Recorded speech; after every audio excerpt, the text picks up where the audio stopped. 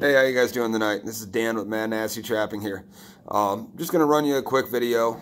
Don't have a whole lot of time tonight because it is late.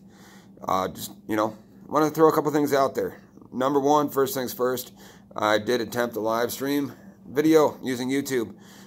You can see that's the video that's posted on there just before this one. The recap or the replay of the live stream. It's up now.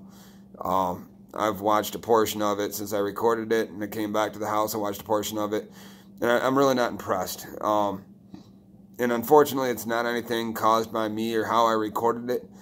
When you record out in the woods, guys, there's dropout zones and there's low cell phone signal zones, and there's no Wi-Fi. There's a lot of issues I'm running into, and I hope that my next few videos that I do live stream, I can slowly start trying to make them better. I can try to record only the trap sets that are within good reception zones, and maybe instead of running trap lines on live feed, as cool as that sounds to me, and I think it's probably pretty cool to everybody out there, instead of running live feed from the trap lines live, I could probably run some video out on the trap lines, standard video, save it, upload it, and then when I get back to the trapping shed here, when I get back to the fur shed, at that point, I will already have uploaded my video from walking and running my trap lines. Even though it wasn't live, I'll have that up there, and then I can do a live stream after that, a follow-up, where you guys will have a chance to watch the video of the running the trap lines, then come on and we can discuss that video. Something along those lines. Might work a little bit better live stream from here in the fur shed and out in the woods, run video and post straight video from out there. So, I don't know, but send me some messages in the comments, and if you got some tips on how to use this YouTube live feed better, I'd love to hear them. And again, I'm going to try doing some research, and I'm going to see if maybe I can up my cell phone plan to get better reception out in the woods. But right now, I think with my cell phone company, my cell phone service, I think is the top of the line that you can possibly get. It's just you're out in the middle of the woods, there's no signal. So, that's as far as that goes. Yeah, I rebaited, retagged. With the good, proper, pressed out, professionally stamped trapping tags. I tagged every one of my trap sets out there this weekend. I got new bait on every one of my trap sets this weekend. Every one of them has got fresh bait. So we're good to go there. The weather's warming up. Stuff is melting. And it's sloppy and mucky, and the weather's getting better, so these critters are going to be moving now. It's a beautiful thing. It's a beautiful thing now that the critters are moving. So we should have some good catches this week. And I had a buddy of mine go and shoot a possum, and had me go and skin it down. He kind of just gave me a possum, so I did that earlier today. I did that on live stream video through the Meet Me app. I was on there live streaming.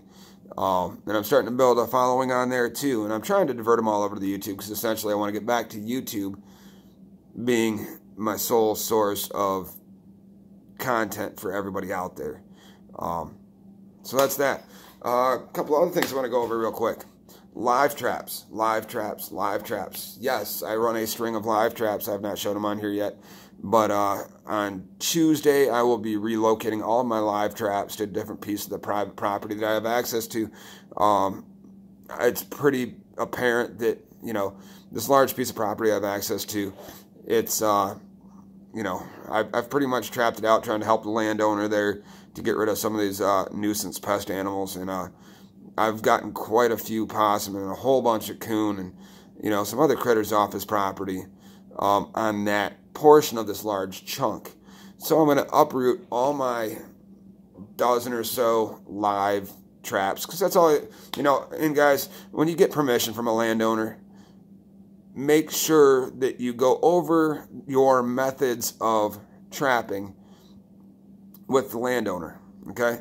If you're going to use leg holds, if you're going to use foot holds, if you're going to use DP traps, if you're going to use conibear kill traps, if you're going to use live traps, let them know what you're going to be, what your intent on using is, and get their approval. Okay, this property that I've got, the landowner says my daughter walks dogs on the property. I cannot have an unconfined, uncaged critter in a trap on my property. And I says, no problem, sir. I'll work around that with you. Okay. So I did the workaround. And what I essentially came up with is, you know, I started off with some dog-proof traps, and, you know, the critters were exposed, and the dog would run up to them and get in fight with the critters that's in the traps.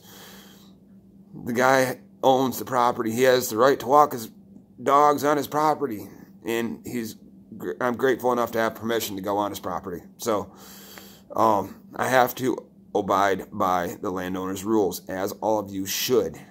Okay, when you get somebody gracious enough to let you go and use their property for hunting and or trapping, make sure that you check in with them every time you go out there. When you go out to their property, call them, let them say, hey, I'll be on your property in 15 minutes, buddy, appreciate it. And then at the time you leave, at least send a text message and say, yeah, I did well or I didn't do well, but I'm off your property.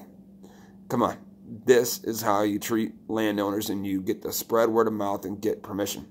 Okay, so I've been using these, I'm going to go more in depth on how to gain access on private property land, because, you know, that's a tough thing to do too. And I got a couple of private property accesses, and I got word of mouth getting spread pretty goddamn quick. And a whole lot of side jobs from this, you know, couple of property owners that I've got permission on. But going off of his his request of these animals cannot be exposed, they must be cage confined. I says, fine, not a problem.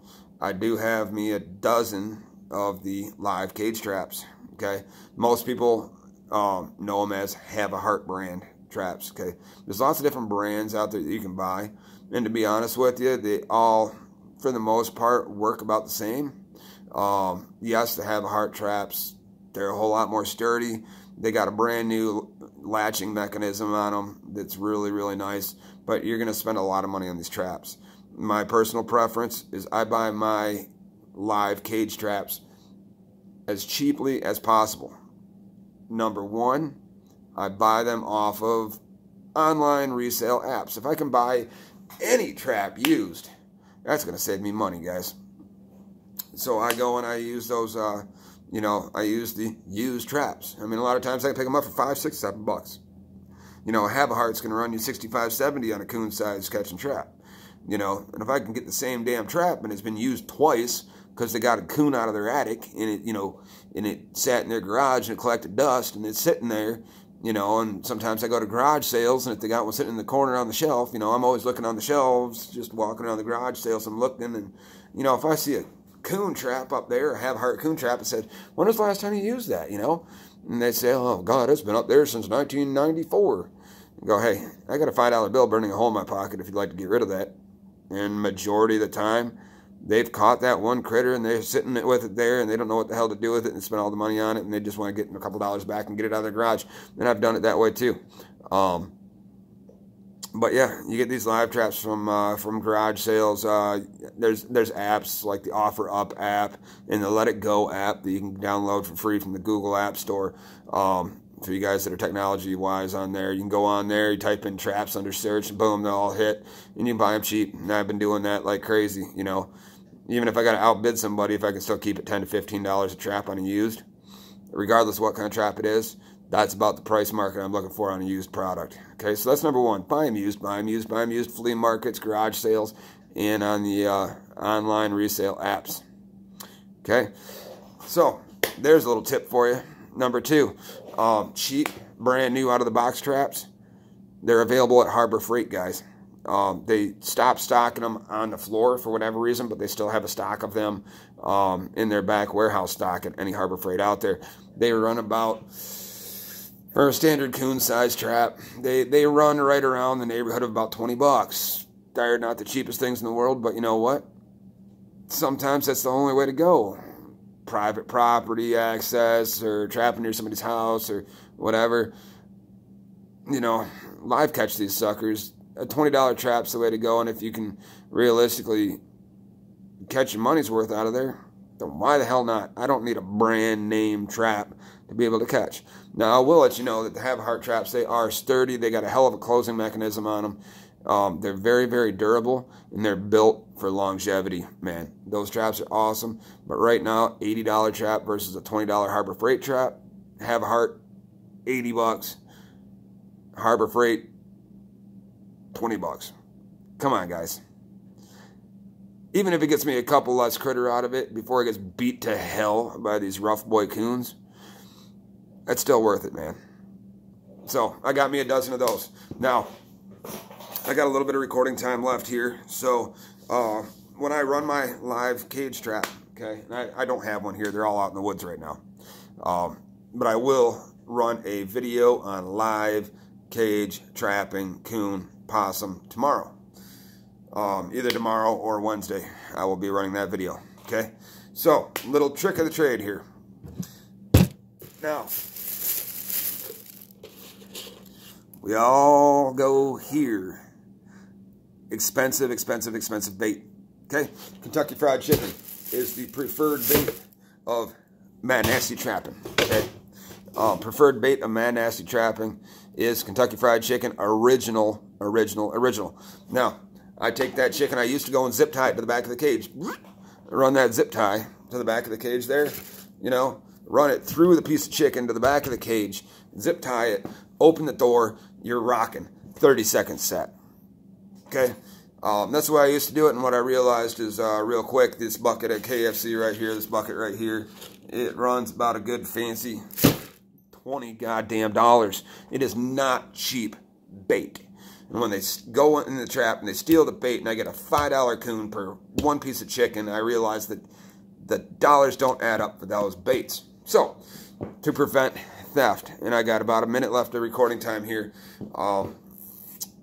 with the theft issue, I realized that the best way to go about it is get yourself a roll of chicken wire, right? Get chicken wire just like this, okay? You get your roll of chicken wire from the hardware store. Home Depot's got it. You go and you cut yourself a square of chicken wire and completely wrap your chicken in it, making it impossible for the coon to go and grab your whole piece of chicken and eat the whole damn thing.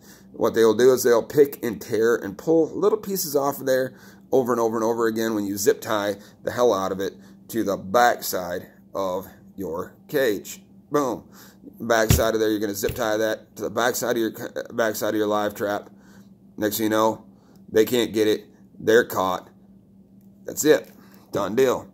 So, thanks for watching this video. I'm going to have another video coming up very soon. I'll see you on the flip side. Hit that subscribe. Hit that notification.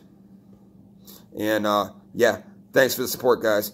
I appreciate all of you, every one of you.